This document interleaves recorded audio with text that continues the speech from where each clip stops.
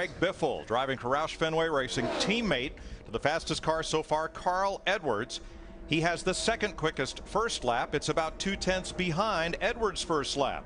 Biffle got his first career pole in 2004 at this race, and his first career Sprint Cup win came at Daytona in July of '03. We were down here testing. Teams did a lot of rear end housing changing. I think the 29 car changed 5 rear end housings. What they were looking for was optimum speed, and cocking that thing into where the back end's towed in toward the inside there is really helping these cars go fast.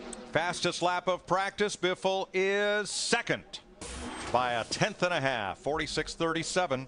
194 miles an hour. It is truly amazing. I was over at the race shop prior to the holidays, and they are on their hands and knees, Bondo dust on them.